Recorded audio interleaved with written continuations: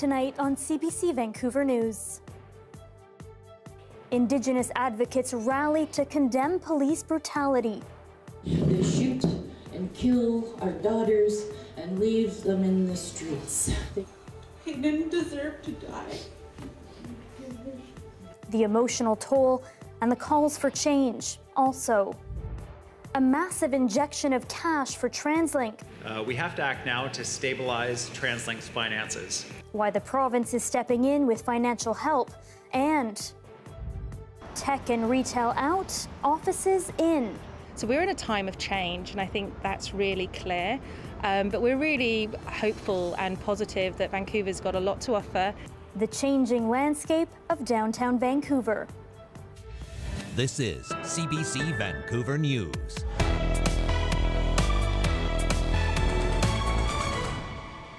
Good evening and thanks for joining us. I'm Michelle Ghoussoub. Anita is away tonight. BC's newest energy project faces more questions tonight about its compatibility with the province's climate goals. The government has pledged to reduce oil and gas emissions significantly by 2030, but as John Hernandez reports, some climate experts say the new Cedar LNG project is a step backwards. Just weeks before he was sworn in, BC's incoming premier said, "We cannot continue to subsidize fossil fuels and expect to transition to a clean energy future." A quote critics say gravely contradicts the approval of BC's latest liquefied natural gas project. BC continues to be a jurisdiction that wants to have its cake and eat it too. Cedar LNG, a Kitimat facility proposed by the Haisla Nation, would liquefy about 3 million tons of LNG per year for export to Asian markets. The project was granted an environmental assessment certificate on Tuesday. The choice between protecting the environment and creating good jobs is a false one. We see a better way. BC has legislated substantial reductions to greenhouse gas emissions over the next 3 decades, including a 38% reduction in oil and gas emissions by 2030. Some climate experts say Cedar LNG doesn't align at all with the targets. We are a fossil fuel mining province, and we kind of ignore that when we come up with our climate change plans. In response, BC also launched an energy action framework stipulating the new facility hit zero emissions by 2030. But there are concerns it doesn't address emissions in other parts of the supply chain. You're still shipping natural gas to Asia, and it's getting burnt, so you're still causing larger greenhouse gas emissions. There will also be an emissions cap, but opposition members are left wondering what it will be. When we were asking questions about some of the details, they're yet to be determined. Still, members of the Haisla Nation contend LNG is the most viable option when it comes to expanding their resource sector and preserving the land. There's a reason why my band did not go down the road of solar and wind. There's just too many unanswered questions. There was too much land impact. Despite both optimism and concern, there are no guarantees yet that this project will go through, with investment decisions still up for debate. John Hernandez, CBC News, Vancouver. At the center of the debate around LNG is the question of the economy and the climate, and whether you can balance both. Some experts believe so, pointing to other successful examples of First Nations communities who have benefited from economic development within renewable energy industries. In Treaty 8 territory, the Saulteaux First Nation has recently built a 15-megawatt wind farm, and that project, the Sakuna wind energy project, created jobs in that community, and those wind turbines are going to be producing energy for many, many years to come. A warning for our viewers, this next story contains some disturbing details. RCMP are investigating after 17 wild horses were shot and killed in a remote area of BC. Police say the dead horses were found on provincial Crown land north of Wallachine, about 65 kilometers from Kamloops. The department says the wild horses were from a herd that often visited the area. The bodies of the horses were all found within 2 kilometers of each other, and police believe the carcasses had been left on the site for days before being found.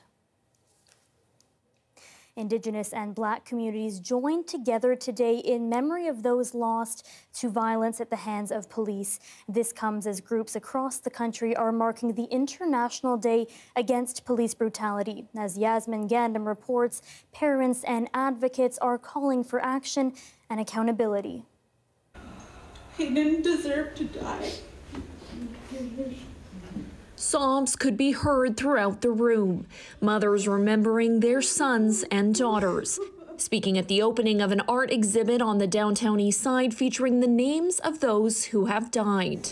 I don't want my great-grandson to have to think that he's going to face being shot down in the street.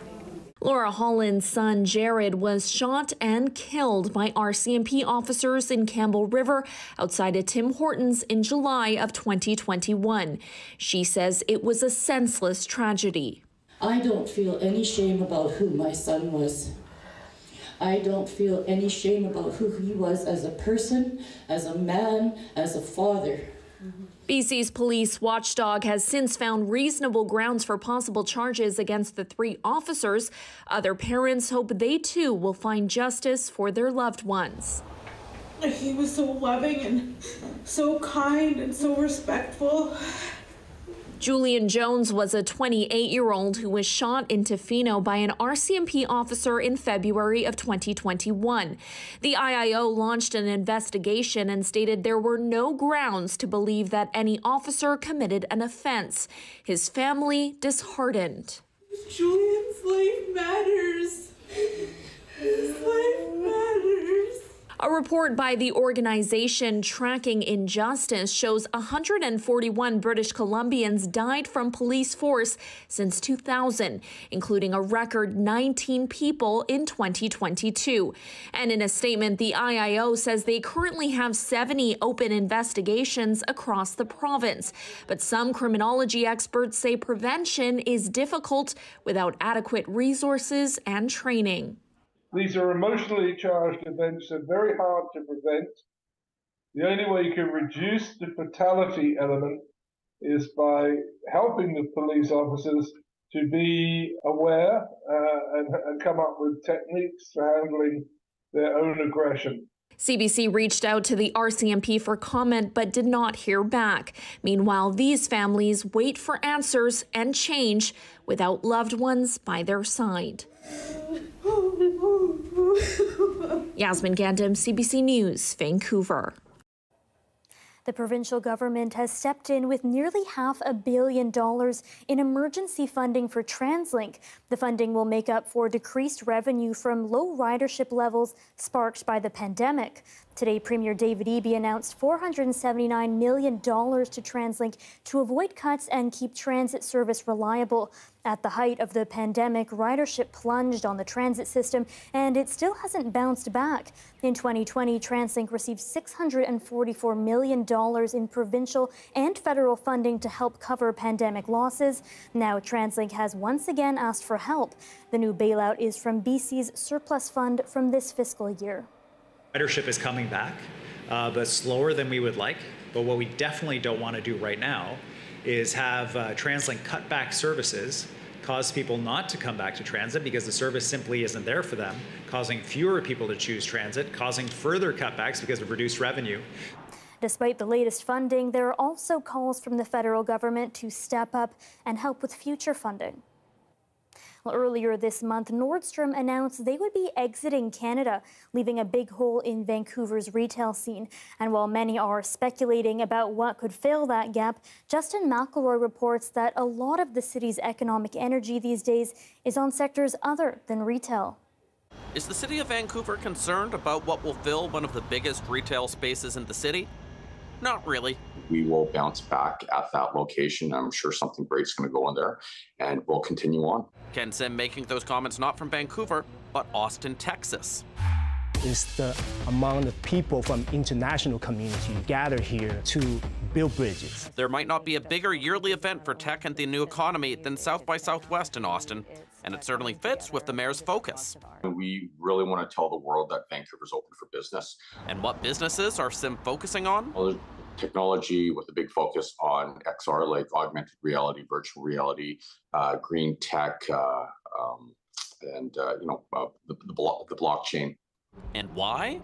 Every single company, regardless of what you do, has a tech focus. And if you don't, you're not going to be around for long. And so coming down to South by, getting immersed in the new technologies and helping them roll out. Call it tech bro buzz if you want, but the focus of Vancouver's economic push these days is pretty buzzy. You've got big events coming like FIFA and people getting ready for that. There's a change in how we're doing our work, so hybrid working, more tech and innovation, digitalization of storefront. So we're in a time of change. The Vancouver Economic Commission looks at a lot of data to see where trends are going, and a couple things are clear at the moment.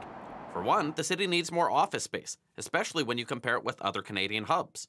It's partly why most of the big downtown developments lately have been office-based, from the Amazon Post to the Deloitte building to the new Microsoft office. Secondly, when it comes to retail, the strong areas these days aren't actually in the city of Vancouver, but in the suburbs. And it might stay that way for a while. We're very aware that there's shifts.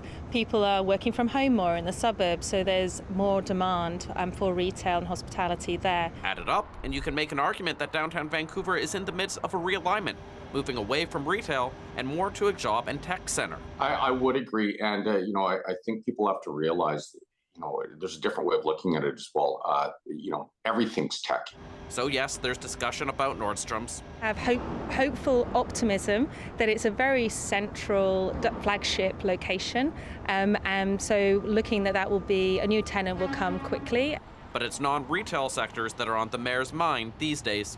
Personal trip, I'm actually going down and adding a couple of days to meet executives in the movie industry in LA on Friday and Saturday. Justin McElroy, CBC News, Vancouver.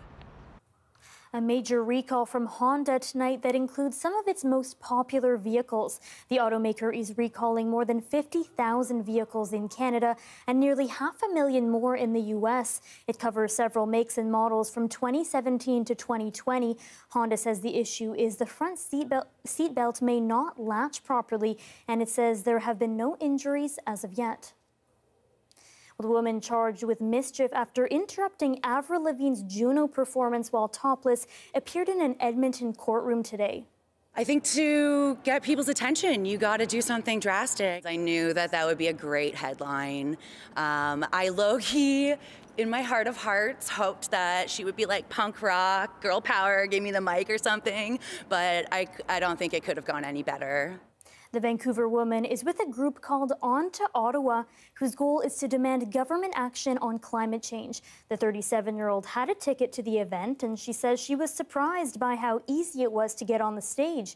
Her next court appearance is April 5th. Now to Canada's shifting housing market. The latest numbers show home sales dropped dramatically in February, down 40% year over year. And the average price was also down nearly 19% over that same period. But that doesn't paint the full picture. Sales actually increased slightly from January to February. So the question is, does this mean the market is stabilizing or is it a blip? Our Anis Haydari looked at what could happen next. A new home in Oakville, Ontario, the goal for this couple. Owning means that, this is your place, you call it your home, you stay here long term, you decorate it the way you want to do decorate. whatever you want to. But it's hard to find a place. Also, I think we are seeing some tough competition at the moment because the supply is less and there are more buyers in the market. More buyers? Maybe. In total, less money is being spent, at least when compared to last year, when interest rates were still rock bottom. Those have changed, which means prices are dropping. Well, I think it's going to take a little bit more time to see that type of froth coming back, and which is not a bad thing, really, because we're still looking at very steep prices in certain parts of the country. Housing prices in parts of Ontario and BC have dropped from their highest points, but they're still much higher than before the pandemic. And markets like Calgary, Regina, and St. John's are notably still close to their peak prices. But there is less to buy these days. Newly listed properties down in February compared to January. The majority of people, even if they want to move, they're staying put because they're too scared of these high rates. They're too scared of, what they're going to get for their own house. Is their house even going to sell? And so we're not seeing that many listings. Those high interest rates could stay put, but a pause on interest rate hikes might encourage buyers and sellers to jump back into the market. While it doesn't have data yet, the Canadian Real Estate Association says it expects more properties to be ready for the market in the spring. Anis Haidari, CBC News, Calgary. One of Canada's most recognizable news anchors is breaking her silence. Tonight on The National, a CBC News exclusive, Chief Correspondent Adrienne Arsenault talks with Lisa Laflamme about her controversial exit and her next chapter. And we have a sneak peek to share with you. You talked about feeling blindsided. That was a word that you used.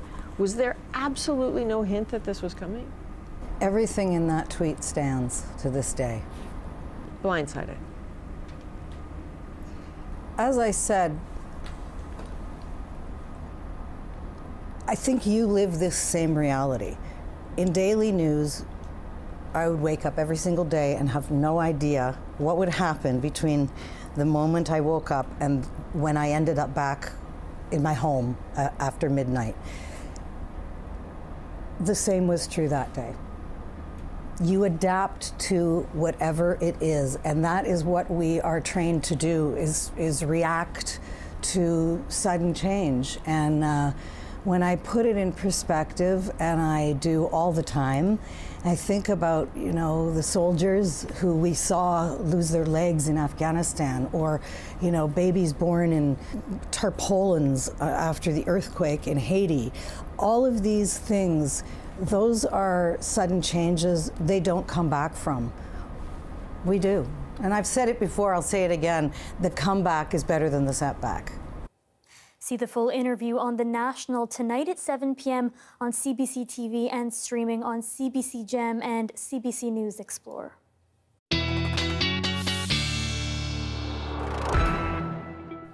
And our Radio-Canada colleague, Jules Desjardins, joins us now for a look at the forecast.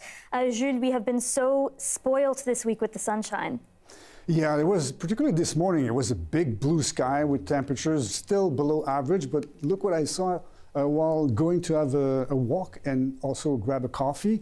The first cherry blossom in my neighborhood, it changed my mood automatically with the big blue sky behind it. That was nice. We're not over yet with the winter though, because the north we have this low pressure system that will bring some moisture and rain mixed with snow. It's a little bit colder in that area. For the southwest, we can have scattered showers for the next few minutes, next few hours, but we can see barely a high pressure system that will slide into the province and help us to have a clear sky for tomorrow in the afternoon. This is the movement that we'll have. We'll still have that low pressure up north, but look on the south, it's clearing up in the afternoon, and for most of the province, we're going to see a big blue sky, especially also for the north part and the west part of Vancouver Island. It's going to be a beautiful day for tomorrow. The temperatures are going to be similar of what we had this morning. Up north, this is the rain amount, very low. We have probably 5 to 6 centimeters of snow during the night. The rain is mostly placed on the northwest of the province. Tomorrow, in the morning, it might be mostly cloudy. After that, it's going to be sunny, mostly sunny, very rapidly in the afternoon. The temperatures are going to reach the double digit and probably stay that way for the next few days. And even we're going to have a raise of the temperatures for the next few days. Mostly cloudy and in the morning for the Okanagan. After that, we're going to have mostly sunny for the southeast of the province. Up north, we still have some snow, but at the end of the afternoon, it will clear up and we'll see mostly cloud for the northeast, and it will be slower to have a beautiful sky for that region. For the next few days, we can expect temperatures to rise a little bit, even above seasonal. For Sunday, it's a few showers, but at least for 2 or 3 days, we have the sun and nice temperatures everywhere. All right, beautiful, and we will be on the lookout for those cherry blossoms. Thanks, Jules. Yeah, bye-bye. Our very own Johanna Wagstaff is back with another episode of the CBC Explore series, Planet Wonder. This time, she explores how animals are being forced to adapt to climate change. She headed to the BC Wildlife Park in Kamloops to ask the question, do we need to be cold-blooded for our warmer climate? Here's a preview. We're live? I'm here at BC Wildlife Park with breaking news. Climate change is affecting all animals, but in different ways. I'm here with Pippin the goat to get some perspective. Pippin, how do you plan on regulating your body temperature during the next heat dome? What are your plans for a warmer world? Have you done any preparations? I'm working on getting answers, but I'm going to stay on this developing story. Back to you in studio. Clear. What we do know is that mammals have a hard time regulating their body temperature in excessive heat. We also know reptiles exist in extreme climates, so that got me wondering. Do we need to be cold-blooded for a warmer world?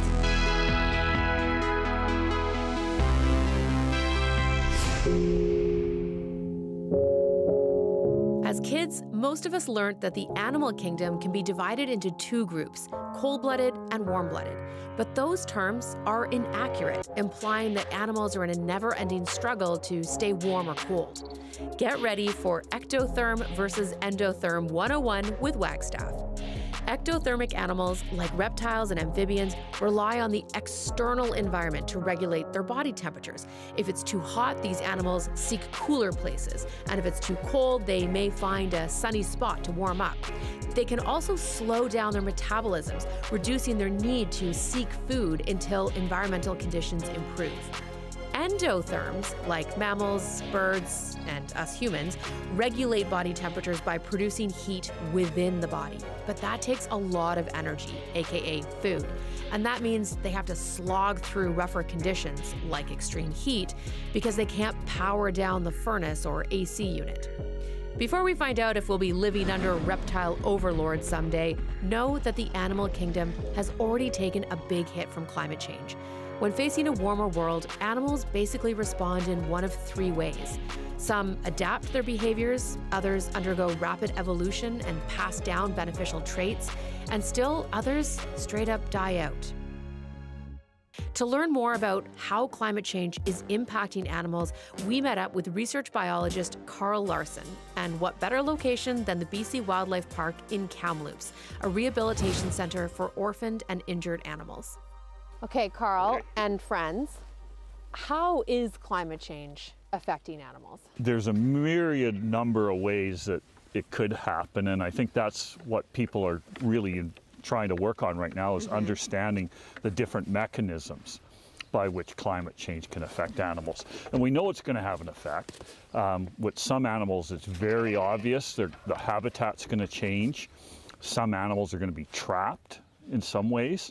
And what are all the different sort of general tools that animals might have to change up with climate change? You know, I think of hibernation right away. Right. A big concept is migration, and people think of migration as, well, the birds fly back for the summer, but migration in a climate change context, really you're thinking about how is the species going to move across the landscape, particularly as habitat changes. So we're still trying to figure a lot of this out. I think so. I mean, it's very obvious for some species, like say high latitude species that are going to have their range of habitats expand. We may see increases in their range, but then also some animals, say, that are high elevation on mountains, like hoary marmots that depend on alpine habitat.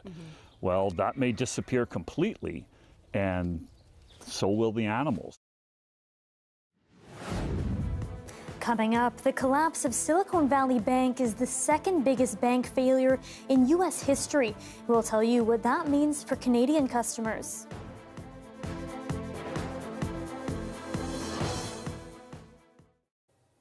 Thanks for watching our commercial-free live stream. Well, New Brunswick recently lost one of its most beloved artists. Members of the province's arts community say Leopold Foulem will be remembered for his unique personality, dedication, and talent. Leopold Foulem was, without question, one of the most important New Brunswick artists that we've ever seen. And he created this kind of amalgam of assembly and humor, but incredible technical sophistication and talent in a language that no one else in the world worked like Leopold Foulem. The Acadian Peninsula was near and dear to his heart. He always came back every summer. It was really the time where he could really be himself and give of himself to his art. In fact, everything he ever made was made in Caracat. if Leopold had a place here, it's because of the openness of the community. The community embraces all kinds of people, and we were lucky enough that Leopold was loved here and stayed here, and it made us a better small town. It was like a crossfade between Elton John and a famous Quebec writer who was kind of hippie. I always thought that Leopold, for me, was the first encounter of the intuition that, you know, adults were not all the same, and that Leopold somehow brought some magic in my life. So the house is like on itself a museum. I was walking in the first time I walked in the house, I thought, okay, like I'm in a film here. I already felt like it was so rich that anywhere that I would put the camera, something would happen, and that's actually what happened. Leopold was a great artist. He was a ceramist, but he wasn't. He was making a very important difference between doing pottery and doing ceramic as art. And so all his life, he sort of fought for this recognition of ceramic as art. He would say, I have to be the best, and there has to be no mistake in order for people to consider it like art. I think that Leopold Fullem's legacy will be certainly as one of the greatest visual artists and sculptors that Eastern Canada has ever had. And the fact that one of the world's great ceramic artists can come from the Acadian Peninsula is just a wonderful testament to him, but also the cultural vitality and spirit of the region.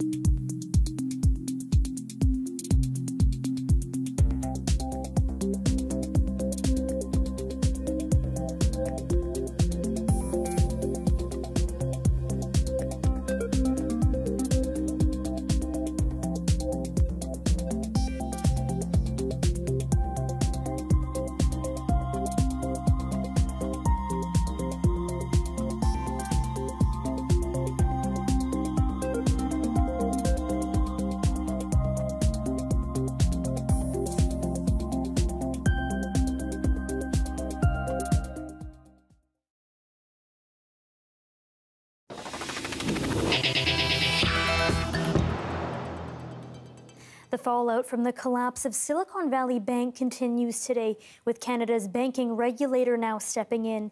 The U.S.-based financial firm, which specialized in lending to tech companies, collapsed last week after customers demanded their money back, concerned over the health of the bank.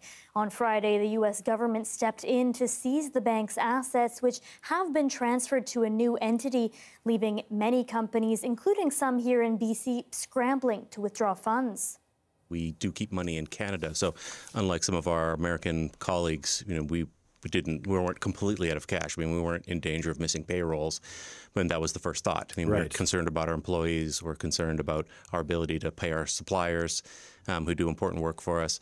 So, you know, we, like many people, thought, how are we going to get our money back into Canada? How are we going to get our money out of the U.S.? Ferguson says the scenario has energized Canada's tech sector to find a homegrown solution to offer services like those provided by SVB. The failure of Silicon Valley Bank south of the border continues to send shockwaves. For more on this, we're joined by Lucas Herrenbrook, an associate professor of economics at Simon Fraser University. Lucas, thanks for being on the show. My pleasure, Michelle. So to get us started, Lucas, point blank, how concerned should Canadians be about SVB's failure? As of today, not at all. There's two parts to this answer. One is it's the same kind of problem is very unlikely to happen to a Canadian bank.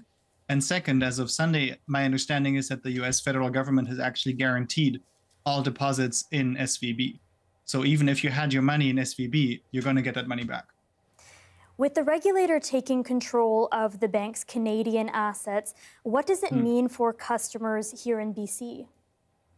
So the bank's Canadian assets, that's very different from the depositor side. So people make deposits to a bank, they give the bank money, And then on the other side, people might also take out loans from a bank. So SVB was making loans in Canada, and those are the assets that the Canadian regulator is now in charge of. But that means those are assets that people owe money to SVB to. So that's the opposite of people having deposits in SVB, and they wouldn't have done that on the Canadian side of the border. Of course, there's Canadian businesses that have operations in the US, and we know that many of those were banking with SVB in the United States. Okay, and this situation has drawn a lot of comparisons to the 2008 financial crisis, of course. What have we learned since that crash?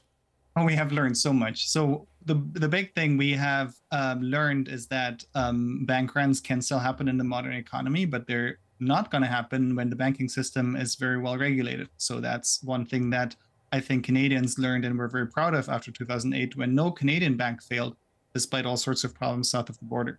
So as a result of the 2008 financial crisis, the United States had actually embarked on a program of tighter financial regulation, putting in a lot more rules on the banking system to make sure that A, something like this was unlikely to happen, and B, if it did happen, it wouldn't spread to other banks. And do you have a sense of why, despite all of those protections that were put in both in the US and in Canada, why we're still seeing a failure today?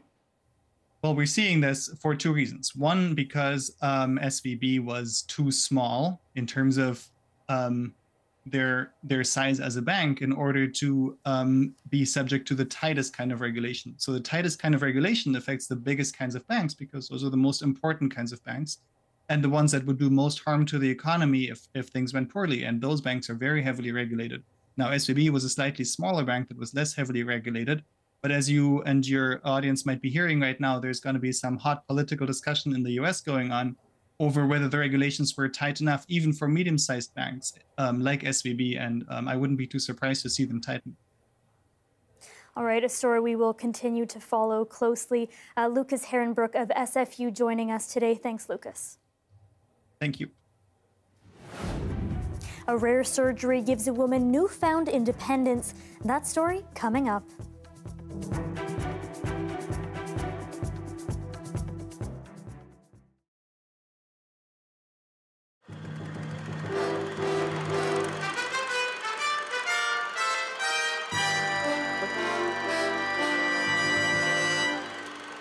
Well, from the state of the world's atmosphere to the state of one town's water supply, some stories to tee up for you this week. Starting with another key report on global warming, the third one prepared by a panel of distinguished scientists.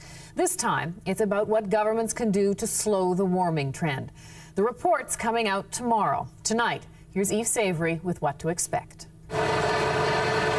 This company is drilling for sunshine, for the sun's energy stored in the earth. In the first 1,000 feet of the Earth's surface, there's 50,000 times more energy stored than all the known oil and gas reserves in the world. It's called geothermal energy. Pipes will move the heat from the ground, concentrate it, and circulate it through the building. This project will supply 98% of the heating for these heritage houses being retrofitted in Vancouver. Pressure tested those ones. Since natural gas prices soared, so did Mueller's business, 5 times what it was 2 years ago, and there's a side benefit. You avoid producing CO2 and other emissions from burning a fossil fuel. What's happening here is a microcosm of what an international group of scientists have been talking about all week in Ghana, cutting greenhouse gas emissions. And one of their conclusions is that countries can meet the goals they've set with known technologies. So it's a good news story in a way. There are a lot of things we can do. University of British Columbia's John Robinson is one of the report's authors. This isn't wild-eyed speculation, but technologies we can envisage and produce, we can create a world that is significantly less heavy on the emitting side. It emits significantly less carbon. That's a pretty exciting finding, I think. But some of the technologies the scientists support are controversial, nuclear energy, for example. And then there's the very hot issue of trading emissions. Should industrialized nations get credit for reducing emissions somewhere else, say by replacing coal plants in less developed countries? The scientists say there is a role. Also, they agree nations could get credit for protecting and planting forests to offset emissions. The last round of negotiations fell apart over exactly this. Danny Harvey teaches climate change and agrees with conditions. What planting forests will do is buy us time. But if we're not at the same time working hard to reduce our fossil fuel emissions, then we've wasted that opportunity. As for Mueller, he believes the public wants solutions. 30% of his customers buy the geothermal technology because it's green. They want to do something environmentally. If they can combine that with saving money, it's just a bonus. The scientists' report will be released tomorrow, and it will guide governments in their negotiations. Eve Savory, CBC News, Vancouver.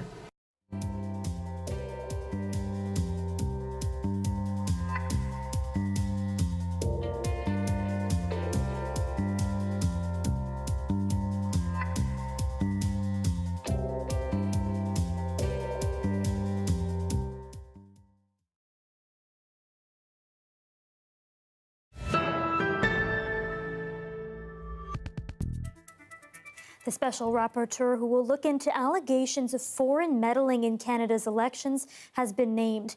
David Johnston previously served as the Governor General. Rafi Boudjikanian has more on the announcement, which came down from the Prime Minister's office just a few hours ago. A little more than a week after saying he would appoint a special rapporteur to look into allegations of foreign interference into Canada's 2019 and 2021 elections, Prime Minister Justin Trudeau has now said who that will be. David Johnston, a former Canadian Governor General appointed by former Conservative Prime Minister Stephen Harper. Prior to that, Johnston was a law professor, and he currently serves as the president of the Leaders Debates Commission, a role he will step down from in order to undertake his work as rapporteur, which will include making recommendations to government on combating foreign interference, along with a recommendation on whether or not to hold an independent public inquiry into the issue. Now, that's something the government has so far refused to undertake. Political opposition parties have been pushing for it. They also have been pushing for Katie Telford, the Prime Minister's Chief of Staff, to testify before parliamentary committee on this issue as well.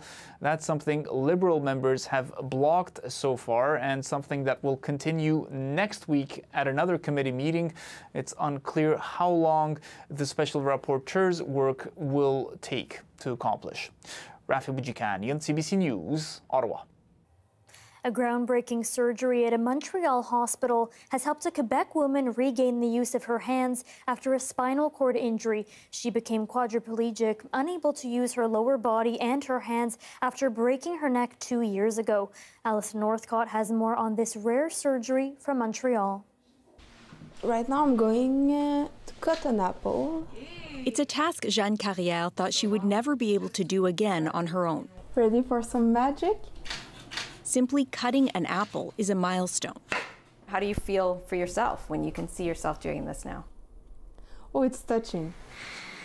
27-year-old Carrière is quadriplegic. She lost the use of her lower body and hands after breaking her neck in 2021. It's a miracle that I'm alive. I'm paralyzed under the neck to the toes. Look at that. But in recent months, Carrière has regained some independence after a life-changing surgery to bring back some of what she'd lost. As Carrière went into the operating room at Montreal's Maisonneuve-Rosemont Hospital last summer, our colleagues at Radio-Canada's science program Découverte followed along to capture it on camera.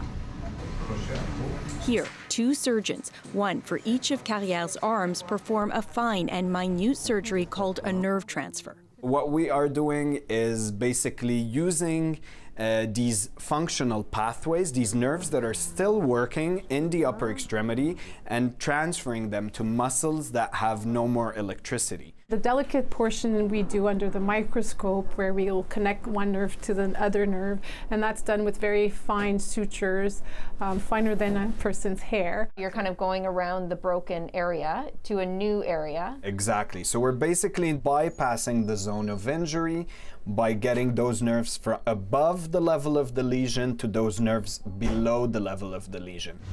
Carrière's surgery takes 9 hours. Then it takes months for the nerve fibers to grow into the muscle and for Carrière's body to adjust. The first time that I saw my finger move, the feeling was like to see a child with first step. It was the first step into my new life. It's a world of difference. It's now been more than 7 months since her surgery. Now it's unbelievable what my hands can do. I can eat by myself in the more cleaner way. I can brush my teeth, I can cook. This is what I have so far. Nerve transfers have become more common in recent years, says Dr. Ming Chan. But performing them on patients who are quadriplegic is newer, so there's a lot to learn. I think at the moment, it really is too early to say with certainty that, you'll work on the, every patient that we operate on. Hopefully, in the next few years, you will get more definitive answers on how this is working out. The Montreal surgeons who operated on Carrière have now done more than a dozen similar procedures. We're completely determined and convinced that this is a life-changing surgery for them, and then knowing it allows them more independence, and not just for the short term, but for the rest of their life. Carrière is thankful for that. And it was very touching that everybody was working for my future. One of the most positive changes, she said, is being able to work again, writing a screenplay. She's grateful about how far she's come in her rehabilitation. It's all the little things that I wasn't able to do. Now that I can do it, it's like all my world has changed. Carrière is hoping for even more improvements in the months to come. Alison Northcott, CBC News, La Chute, Quebec. Accusations are flying back and forth between the U.S. and Russia over the downing of that American aircraft in the Black Sea. While the two sides can't agree on the cause, as Paul Hunter shows us, they do agree that tensions have reached a boiling point. It is the precise fate of one of these, a U.S. military Reaper drone, raising more fears the war in Ukraine could now escalate. At the Pentagon, even the non-answers are sobering. As far as an active war goes, I'm not going to go there. Mark Milley, chair of the Joint Chiefs of Staff, alongside U.S. Defense Secretary Lloyd Austin, on what the U.S. says it knows and what it doesn't of what happened when that drone was somehow clipped midair by a Russian fighter jet off the coast of Crimea. The drone then crashing into the sea. The big question, did Russia do it intentionally? Don't know yet. We know that the intercept was intentional. We know that the aggressive behavior was intentional. We also know it was very unprofessional and very unsafe. The actual contact of the fixed-wing Russian fighter with our UAV, the physical contact of those two, not sure yet. Says the Pentagon there is video not yet made public. And highlighting the seriousness of the incident, direct talks with Russia on all of it are ongoing. But Russia still denies mid-air contact. It says U.S. relations are now at a low point. Any incidents, said its Foreign Minister Sergei Lavrov, that provoke clashes between two nuclear powers always pose very serious risks. Milley underlined the U.S. has lately noticed a pattern of increased Russian aggression. Said Austin, none of it will change U.S. behavior. The United States will fly and operate wherever international law allows. For the moment, what's left of the drone sits 1.5 kilometers down at the bottom of the Black Sea. Says the U.S., its data was wiped as it plummeted. Says Russia, it aims to find it and take it. Paul Hunter, CBC News, Washington. A Pakistan court has postponed the arrest of former Prime Minister Imran Khan until tomorrow. Police had been trying to arrest him over charges he sold state gifts while in power and concealed assets. It set off a second day of violent clashes between Khan supporters and law enforcement.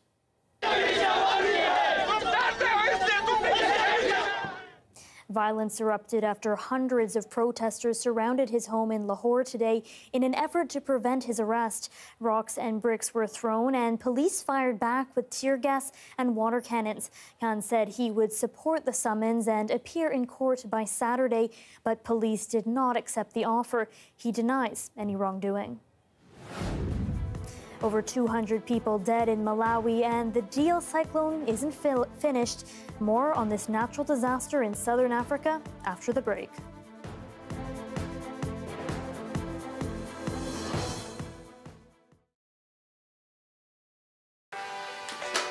The camera gives me tremendous power. It's sort of like being able to draw in real time and seeing something happen in real time in that little black box, which is a camera. And I've enjoyed that power for many, many years. My name is Gary Weeks. I'm from Fredericton, New Brunswick, and I am a black change maker. I was always the creative one in the family.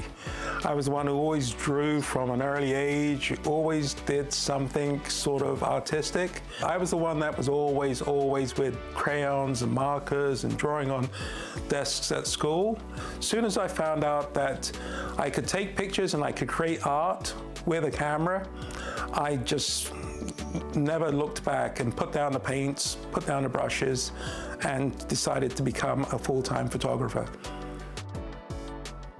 Sometimes there's struggles with being black, but there's so many positives with being black that I found in my life. I've been black, so to speak, in New York.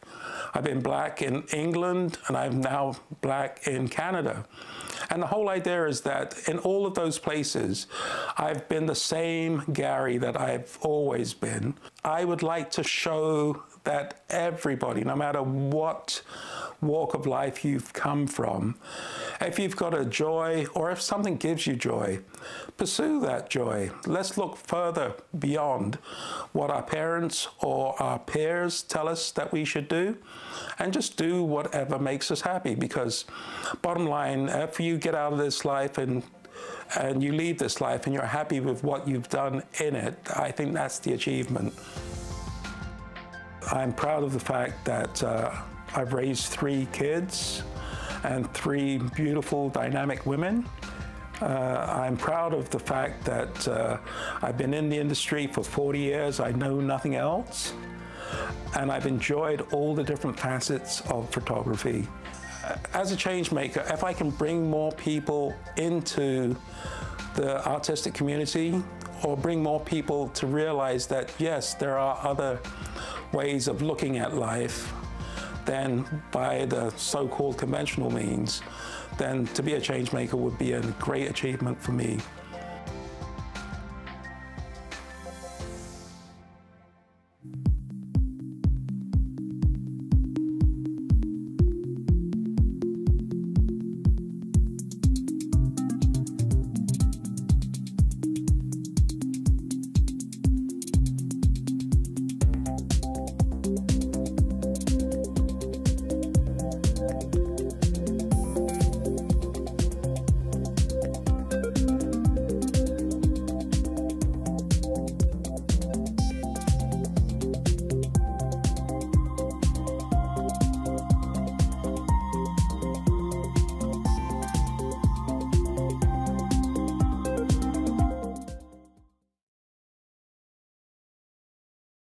Land Back is a CBC original podcast where we uncover land theft in Canada and look at how Indigenous people are taking it all back. Land Back is out now on CBC Listen or wherever you get your podcasts.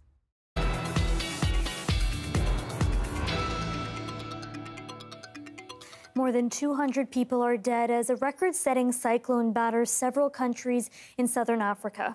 Cyclone Freddy is carving a path of destruction from Malawi to Mozambique. As Lindsay Duncombe reports, many fear there will be more deaths. This is what happens when one of the most sustained storms on record hits one of the world's most vulnerable populations. And people are gone. People are gone, things are gone, everything is gone, it's gone down, it's gone down. Entire communities washed away. Plenty of bodies down there in the mud there. Cyclone Freddy's death toll in Mozambique and Malawi is officially more than 200. That number is expected to rise. So far, we have recovered 30 bodies, he says, but we are not yet done. Tens of thousands are displaced. This woman saved her children, but lost everything else. I have no food, blanket, clothing, she says. Scientists are still calculating the data, but it is believed Freddy was the longest-lasting cyclone ever. The power of its winds having more energy than an entire U.S. hurricane season. Cyclone Freddy developed near Australia in early February, picking up strength as it crossed the Indian Ocean to make landfall first in Madagascar, then Mozambique, and remarkably strengthening again for a devastating hit to the north. Because of climate. This climate scientist grew up where the cyclone hit in Mozambique and says a warming planet is making storms worse. So it might be that because of increasing of sea surface temperatures and increases in moisture, there was a perfect condition for the tropical cyclones to continue to live in the ocean and travel to the land and cause all the damage that we are seeing now. Mozambique's coastline means it is likely to bear the brunt of a changing climate, a cruel fact of geography when you consider how little the impoverished country has contributed to climate change. Freddy's aftermath will make existing challenges in the region worse. There are concerns about cholera, and people who had little have so much less. Lindsay Duncombe, CBC News, London. Torrential rains triggered flash floods in Turkey's southern eastern provinces.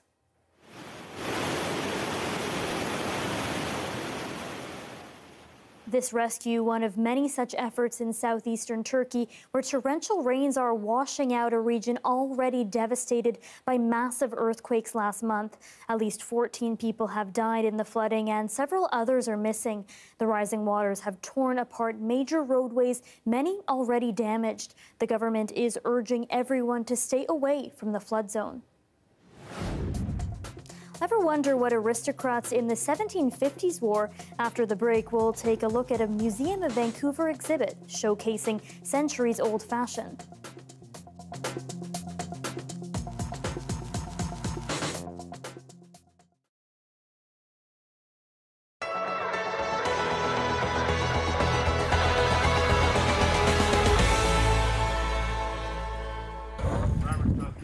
This house may be small, but the people building it have some big hopes. This is the prototype, 300 square feet with one bedroom, a bathroom with a stand-up shower, and a combined kitchen living room. The plan is to eventually build 30 of them over the next 3 years. I think it's amazing, really. I don't think there's any other words to say it. Such a big shortage on housing here in PI, so I think it's going to help so many people. Lots of people are going to benefit from this. The provincial government is providing $60,000 in materials per tiny home. The building will be put together by people in various training programs put on by the Construction Association. Instead of building mini barns and small little projects like that, we sat down, the minister and I and his department, and thought about, you know, what can we do to help, and this was what we come up with. Sam Sanderson says there has been lots of buzz around tiny homes. These ones will also be net zero. And having them built by construction workers in training, that too is attracting attention. I've taken a lot of calls from my counterparts across the country and saying, you know what, how do we get involved in this? How can we do it as well? Here at the Summerside campus of Holland College, students from multiple programs have been busy working on 2 new homes. From plumbing, electrical, carpentry, and HVAC programs. Students have been building houses as part of their training for years. Usually they are sold at the end of the program. But this year, the province has purchased them. We thought it was a great idea. We were on board right away. It's only 2 homes, so it's only a drop in the bucket, but it's something we can do to help. Students here also like that the houses will soon become homes for islanders needing social housing. Definitely hits close to home. Known a lot of people that have almost been homeless, I guess you could say, yeah. Makes me really happy, and it's relieving knowing that these aren't just going to be sitting somewhere vacant. They're actually going to be put to good use and hopefully change some people's lives. providing new homes, and adding more skilled labor, all in the swing of a hammer. Nancy Russell, CBC News, Charlottetown.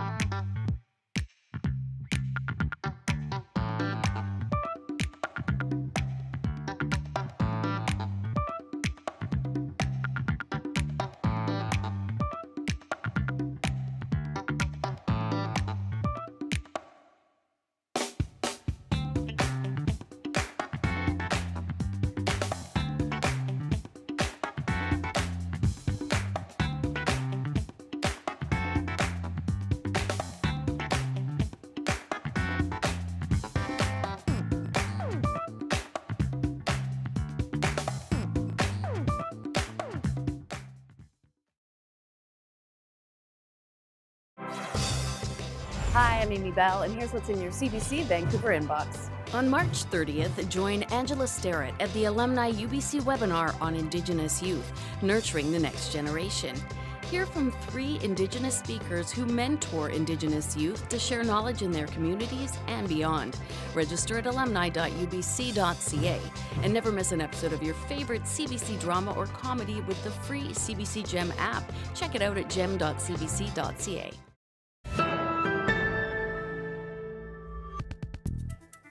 NASA has unveiled the spacesuit it plans to use for its next mission to the moon. The gear would be worn by astronauts during walks on the lunar surface for the upcoming Artemis 3 moon mission. And this is going to be a huge improvement over the Apollo suits. The Apollo suits didn't have many of these types of joints that we've put in this suit, so the astronauts will be more comfortable, have an easier time walking, performing tasks, getting down to pick up a rock or something like that, or use a geology tool. The suits will be sleeker, designed for greater mobility, and the new helmet improves visibility. It'll provide more protection from the moon's harsh environments and extreme temperatures, designed to reflect heat and keep future moonwalkers cool. The final version will be white and made of Mylar and Kevlar. NASA says it's aiming to land 2 astronauts on the moon's south pole in late 2025. Finally, tonight, a new show launches this week at the Museum of Vancouver. It's called Dressed for History, and it's a collection of women's fashion from the 1700s to the 2000s. Lisa Christensen got a sneak peek of the clothing and the stories they tell.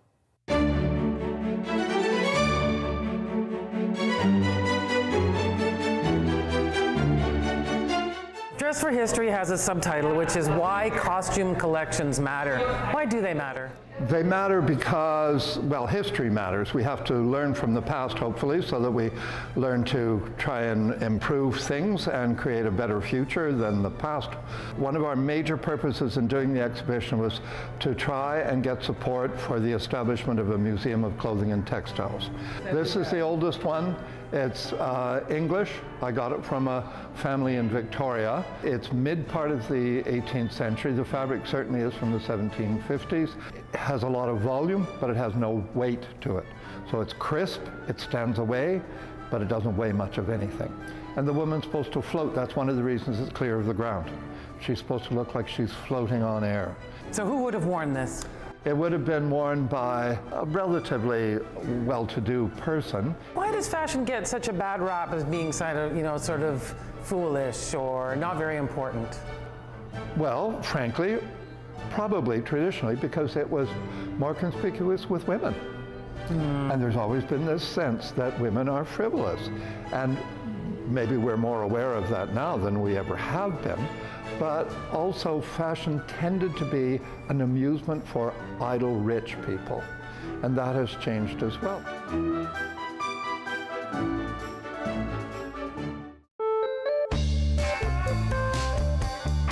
So we have jumped ahead centuries. We have. We were in 1957 to 1968, establishment of counterculture. The whole concept of fashion changes in 1917 for Canadian women in particular, because it's the first time they could vote in a federal election. Suddenly, it's the modern world, and it's not perfect, but it's a step. What's happened now is the clothing has become more conspicuously functional, not so much about objectification and debilitation.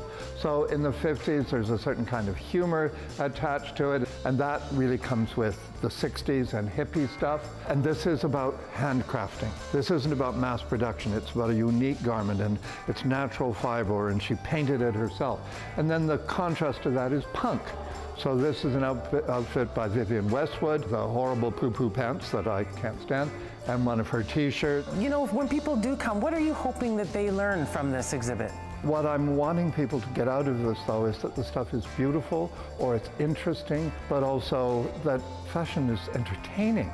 Especially in Vancouver, people feel that if you get dressed up, it's pretentious. But the truth is that it isn't so much pretentious as entertaining. And getting dressed up is fun. There's nothing wrong with looking good unless it's the only thing you concentrate on. And that's our show for tonight. Thanks for being with us tonight on CBC Vancouver News at 6. For news anytime, you can visit our website. That's cbcnews.ca/BC. You can also watch this program and many others on our free app, CBC Gem. And Janella Hamilton will be right here at 11 with your late local news. Good night.